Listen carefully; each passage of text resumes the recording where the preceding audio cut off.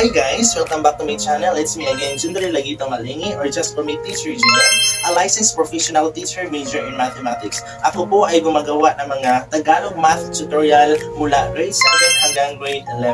Ito po ay tulong at dedikasyon para sa mga magulang, sa mga magtuturo, at lalo-lalo na sa ating mga kabataan. Ayan, kung bago ka pa lang sa aking YouTube channel, don't forget to like and share and hit the notification bell para updated ka sa aking mga bagong video na ipapalabas. Stay tuned!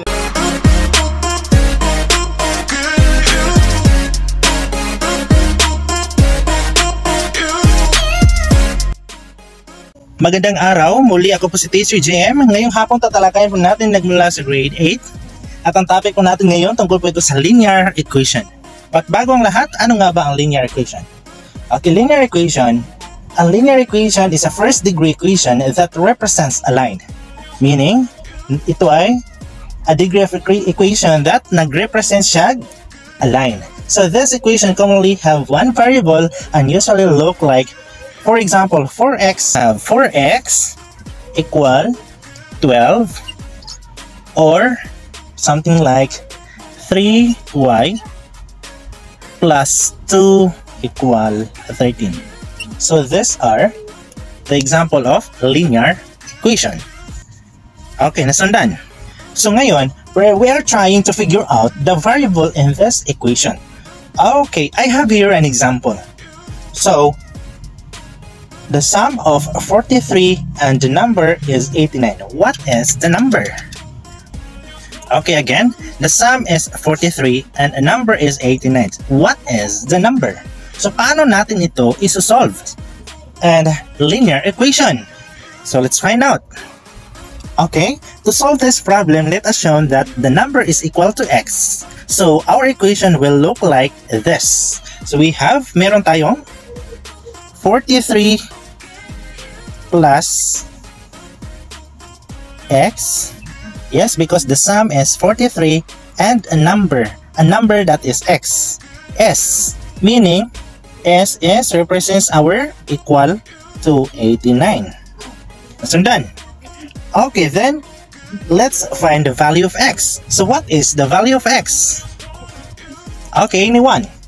So what is the value of x? So, para makuha natin ang value ng ating x, okay, solve natin. Okay, so we have 43 plus x equals 89. So now, ngayon, hinahanap natin yung value ng ating x. So ano nga ba ang value ni x? In real life, may halaga ba si x? Okay, let's find out. Yes, sa totoong buhay may halaga si x kasi nandahil ka x, mas natuto tayong lumaban, mas natuto tayong bumangon, mas natuto tayong paano magmahal ulit. Ayan, mas natuto tayo sa ating mga pagkakamali. Ayan, yun po ang value ni x. Kaya ang tanong, mahalaga ba si x o hindi? Yan. Ang kasagutan, nasa sa inyo na yan. Okay, let's go. Find the value of x. So now, dito ilagay natin yung x. Tapos, copy yung 89. Ayan, naubusan tayo ng x. Tas, next, ang 43. Anong dapat natin gawin sa 43? I-transfer natin sa ibang side. Magiging, since positive, ito ay magiging negative 43. Okay, next. So we have, no. So x equal 89 minus 43, that is, we have 46. Is it the value of our x is 46? Very good. So this is our answer. So ngayon, therefore, the number that we are looking for is equal to 46. So there are another problems in linear equations which are a bit too complex. Okay, example number 2, 12 less than 5 times a number is 52 more than a number. So what is the number? So ngayon, 12 is less than 5 times a number. So ibig sabihin, less than. Ano ibig sabihin ng less than? Minus. So we have, ayan, 5x minus 12 equals x plus 52. So 12 less than 5 times, ibig sabihin 5x minus 12 ang less than s represents ating negative sign, and then s 52 more than a number. Ibig sabihin, more than a number is x plus more than, ibig sabihin nag-represent sa ating positive. And more than a number, 52. So we have positive 52. So what is the number? So hinahanap natin yung value sa x. So ngayon, since dalawang ating x, ano ang dapat natin gawin? So i-combine natin. So we have 5x. Since positive magiging negative, equal, copy natin yung 52. Yung negative 12 magiging positive 12. Okay, next. What will you do? I-combine natin yung dalawa. So magiging 5x minus x, that is 4x. Nasundan, equals 52 plus 12, that is 64. Nakuha. Okay, 64. Now, is it the final answer? Hindi pa. So, i-divide natin both side by 4 equal. Cancel natin yan. So, x equal 64 divided 4. That is, we have 16. So, ang ating value sa x is x equal 16. Nasundan. Okay. Another example. So, system and linear equation. While linear equation pertains to one variable only, the system of linear equation talks about more than one variable. However, the subject still is to find the values of the variables. So there are actually 3 ways to solve the system on linear equations, such as by graphing, substitution, by elimination. But we are just going to focus on the easiest way to solve it, and that is by substitution. So we're gonna focus on substitution. So for example, the sum of 2 numbers is 18. The difference of 4 times the largest and twice the smallest is 56. Find the number. Okay. In this problem, let us represent the smallest and the largest numbers into x and y. So, in this part, meron na tayong x and y. So ngayon, therefore, our first equation will be x plus y equal 18. Tama? And the second equation will be 4y minus 2x equals 56. 4y minus 2x equals 56. Sir, saan ang galing yung 4x minus 2y equals 56? Ayan. So we have, doon po yan ang galing sa ating given problem. So the sum of 2 numbers is 18. So ibig sabihin, 2 numbers, the sum of 2 numbers is 18. So ang ating 2 numbers supposed to be, that is our x plus y equals 18. And the second equation will be the difference 4 times the largest. Ayan, the difference 4 times the largest and twice the smallest is 56. So ibig sabihin, ang ating, the difference of 4 times, we have 4y minus 2x equal our 5. So find the number. So ngayon, nahanap natin yung find the number. And second equation will be, we have the difference of 2 times the largest and twice the smallest is 56. So ibig sabihin, ang difference of the 4 times the largest numbers, we have for example 4y minus twice the smallest is 56. So we have twice. So twice sa 4 times, ibig sabihin 4 divided to that is 2. That's why nagiging 2x equal 56 kasi ang SS represents sa ating equal. So ngayon, hinahanap natin yung value sa x at saka sa ating y. Okay, nakuha.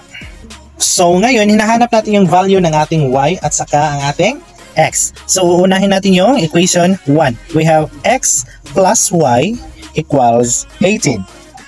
Ayan. So, paano natin makukuha yung y? Okay, so we have x, ayan, equals 18. Since positive y, magiging negative y. Okay. So, ano ang ginagamit natin dito? Ang substitution. Ayan, hindi pa yan ang ating final answers. So, next is ang ating second equation. So, we have 4y plus 2x, the value of ating x, that is what? So we have 18 minus y, ayan, equals 56. Take note, this is our second equation. So ngayon, hahanapin natin yung value ni x at saka ni y. So ano ang ating first equation? So we have x plus y equals to 18. Okay, tama. Yung value sa ating y, paano natin ito ma-solve? So we have, ano ang equation to natin? Ang equation to natin, so we have 4y plus 2x, ayan, is equals to 56. Diba? Itong ating equation to. So ngayon, ayan, 4y plus, substitute the value of our x, ayan, so we have 18 minus y, ayan, equals 56. Nasundan. Okay, next, what will you do? So, substitute lang natin, so 4y plus 2 times 18, that is what? That is 36 minus 2 times negative y, negative 2y, equal 56. So, para makuha natin yung y natin, so i-combine natin yon. Ayan. So, 4x minus 2y, that is 2y, ayan, 2y, equal 56. Positive 36 magiging negative 36. Okay, so 2y, copy lang, equal 56 minus 36, that is 20. Tama? Okay, next, what will you do? So, divide natin both side by, ayan, dito. Continue natin dito. So, 2y equals 20. Divide both side by 2, that is y equals 20 divide 2, that is, ayan, 20 divide 2, that is 10. So, is it the final answer? Yes. Ang value ng ating y is 10. Gets? How about x? Okay. So, now that we already have the value of y, so let us find the value of x. So, gagamitin natin yung first equation. So, let's say x equals, ayan, x plus y equal 18. So, x equal 18, ayan, y magiging negative, ayan, negative y kasi from positive po siya. So, next is what? So, x equal 18 minus, what is the value of our y? That is 10, diba? 10. So, x equals 10 minus, 18 rather, 18 minus 10, that is 8. So, now, ang value sa ating x is 8 at saka ang ating y is equal to 10. Tama. Okay. So, now, ang ating answer ay 8 sa x at saka ang value nating y, that is 10. Do you have any question? Any more clarification? Okay, and that's all for today at sana marami kayong natutunan sa ating tutorial ngayong hapon. See you to my next vlog. Bye-bye! I'm back! Ayan! Kung nakatulong po ito sa inyo, please like this video at mag-comment na rin kayo sa baba. It's me again, Teacher JM, laging nagsasabi, stay safe, stay home, stay healthy, at mag-aral na mabuti para sa may magandang kinabukasan. See you to my next vlog. God bless and goodbye!